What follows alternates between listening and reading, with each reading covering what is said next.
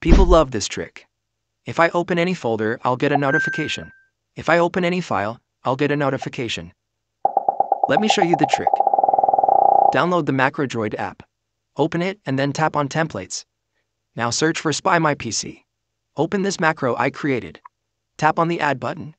Now tap on Macros and open the macro we just added. Tap on Webhook. Configure. Note down this URL. We'll use it later. Click link in description. Download and install Auto Hotkey from this link, and then download this zip file. Extract that zip file, right-click the script and select Edit Script.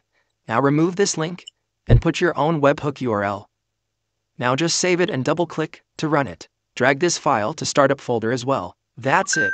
Now you'll know everything happening on your PC. By the way, you can see here that it barely uses 3 megabytes of RAM.